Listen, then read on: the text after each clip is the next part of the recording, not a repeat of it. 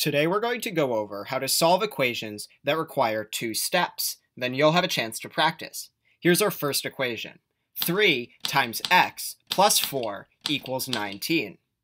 Well, here we realize we need to cancel both of the 3 times and the plus 4. You might wonder, which one of these should I cancel first? Well, to answer this, we need to understand what 3 times x really means. Well, 3 times x is really saying that in this equation there's 3 x's, x plus x plus x. So rather than worry about splitting up the x's right now, let's ignore them. We're going to start with the plus 4. When you have multiple steps in an equation, always start by canceling addition or subtraction. We'll cancel the plus 4 by subtracting 4 from both sides. If we solve this out, plus 4 and minus 4 cancel out.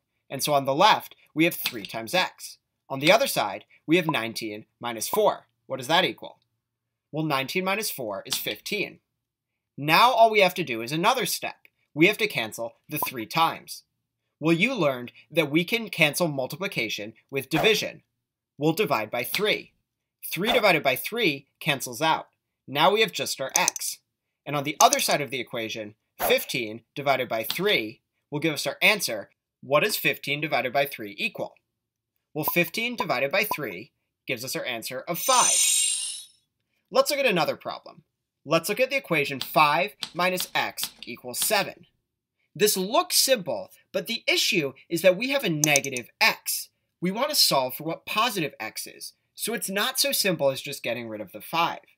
In fact, what we want to do first here is actually cancel out all of the negative x.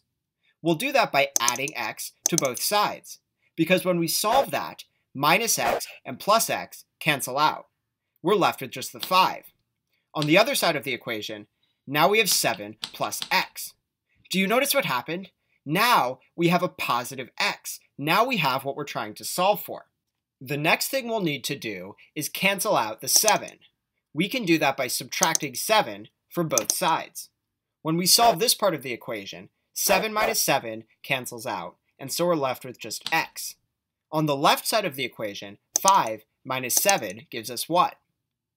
Well, 5 minus 7 gives us negative 2, and so our answer is that negative 2 is equal to x.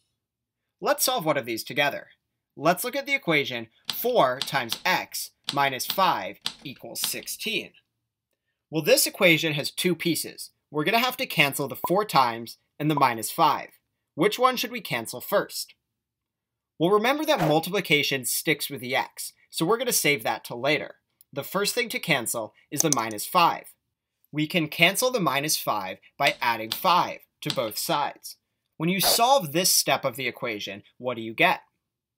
Well, the minus 5 plus 5 cancels out, so on the left we'll just have 4 times x. On the other side of the equation, 16 plus 5 gives us 21. Now we need to cancel out the 4 times. How do we cancel 4 times? Well, we cancel multiplication by dividing, so we'll divide by 4. That'll cancel out, leaving us with just x. On the other side of the equation, we'll have 21 divided by 4.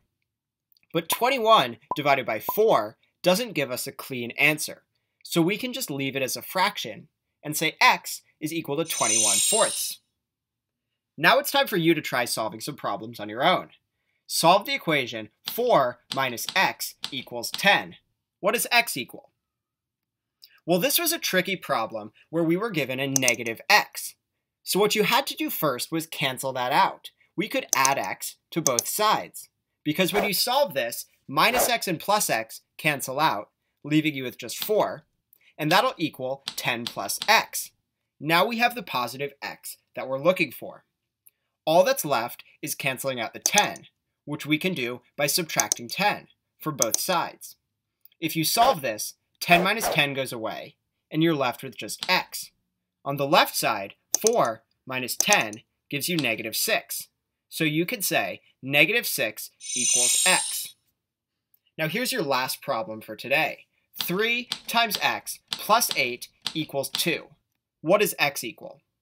Well, remember that we always start by canceling addition or subtraction, so we'll start by removing the plus 8. We can do that by subtracting 8 from both sides. When you solve this, The plus 8 and minus 8 cancel out. You're left with 3 times x. On the other side, 2 minus 8 gives you negative 6. Now all that's left is canceling out the 3 times. Well, we'll cancel multiplication by dividing by 3. 3 divided by 3 cancels out, so you're left with x. And on the other side of the equation, we'll take negative 6 and divide by 3. Remember that a negative divided by a positive is a negative, so our answer, negative 6 divided by 3, will just be negative 2. So from today, make sure you remember to always cancel addition and subtraction before multiplication and division. And also make sure that when you solve for x, you're solving for positive x.